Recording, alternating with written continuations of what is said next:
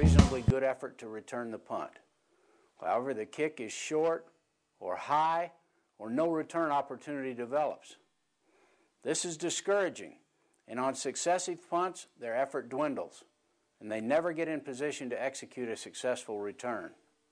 Finally, they don't even make a good effort to try a coordinated team play in a punt return. Belief is key. You must believe if our opponent punts the ball to us 5 times, we can return 1 for a touchdown. However, you never know which one it will be. If our head is in the game and our effort is there on each punt, we'll make a big play on a punt return.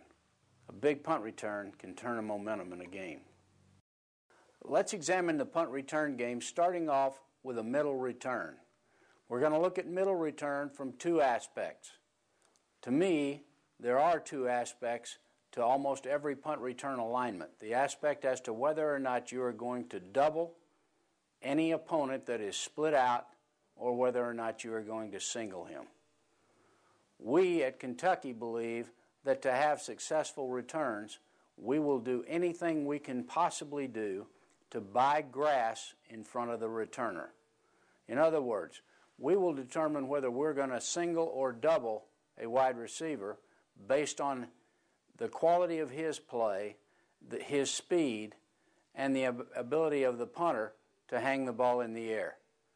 We will sacrifice a double team virtually on any wideout that we believe can get to the football before our returner can catch it. So in other words, when we're talking about middle returns, we're talking about buying 15 yards of grass in front of our returner. And if we think we can do it with single bump and runs on the outside, we will align like this. That can't be